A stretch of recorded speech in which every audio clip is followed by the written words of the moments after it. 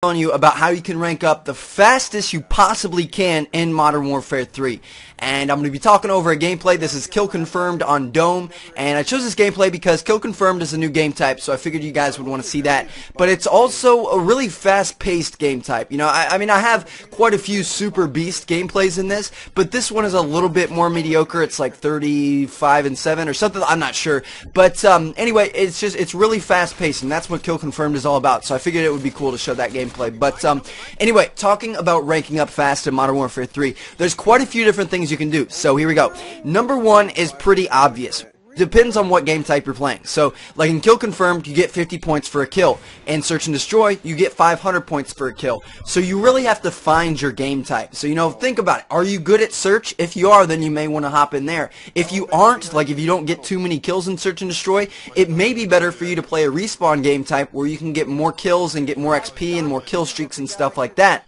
Now, also, you really want to look at challenges. And I know that seems kind of obvious, but it hasn't been as important as it was in previous Call of Duties. There are so many challenges to be done in this game. It's crazy. They have daily challenges, they have weekly challenges, but more importantly, they have weapon challenges. You guys have to do your weapon challenges if you want to rank up fast, and you have to be using different weapons so you can take advantage of all those different challenges. So, for weapons, I believe it's like for 250 kills, you get 5,000 XP, and then for 500, 750, and 1,000 kills, you get 10,000 XP each for challenges for those. So, you know, you have to be using weapons. You have to use it up until you get those challenges, and then switch to a new weapon and start doing its challenges. And then also take a look at the challenges for the different attachments, like red dot sight, rapid fire, extended mag, stuff like that, and use the attachments proficiency so you can be using 2 attachments at once. So that means you're working on 2 challenges at once, so that's really going to speed up the process. Now, apart from kind of the general obvious things,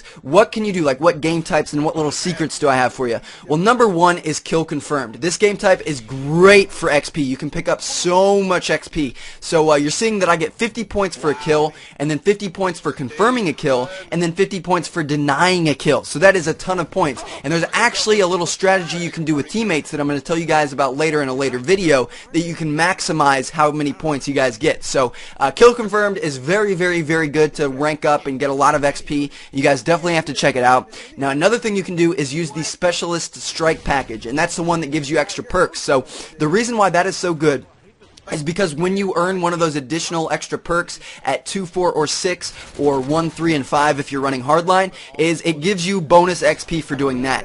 And then if you get 8 kills in a row or 7 kills with hardline in a row without dying, you can get this specialist bonus, which gives you like 500 points, and then it gives you an extra couple hundred points for every kill you get after that. So it's crazy, guys. If you can get 8 kills in a row with that specialist package, you are absolutely going to rape face in terms of XP.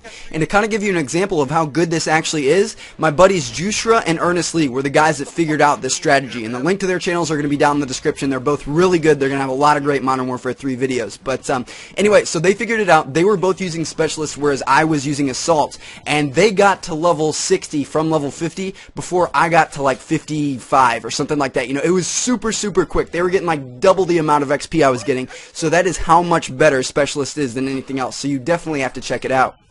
Now, another thing you may want to consider, if you aren't really comfortable with Specialist and, you know, you're still kind of getting used to the game because this video is going to be released on release night, so you may not know everything about the game, you might not be able to get those big kill streaks, you could also run Support, which is going to do pretty well for you. And there's quite a few different kill streaks that really help you out with that. So, number one of which is Ballistic Vests. You can put those bad boys down and your teammates can come pick them up, and they'll give you 50 points for each Ballistic Vest that is picked up. You could also run the Recon Drone, which is this thing that you can fly around in the air and tag enemies, and it's going to let your teammates know where they are on the radar, kind of like a Blackbird, and every time one of those guys is killed, you're going to get points for that. And then one other thing you could do is the Escort Airdrop, and that's kind of like this big Osprey Gunner airplane comes in and it drops 4 care packages and a hacked care package. So usually you're going to get a good kill streak in there, you know, like a stealth bomber or a Juggernaut or something like that. So you can use that, you can get a couple kills with that, and then you can also let your teammates get the other 3 care packages, which is going to give you the share package points, and you'll get a couple hundred points from that, as well as you'll have a hacked care package that is dropped, and an enemy will pick that up, and you'll get even more points from that. So that is very good. It's going to get you a lot of points, and all you need for it is like 18 kills, and you can even die in between those, so it's not that bad. And then finally, you can use double XP, and you can get double XP or double weapon XP from the Prestige shop, so that'll help you out. And then you can also get double XP from buying Mountain Dew and Doritos. And I'm sure a lot of you know about that, but if you haven't seen the video about that yet, an annotation will be up in the top part of your screen there. You can go watch it and find out how you can get double XP. So anyway, guys, thank you so much for watching. I'll catch you all later.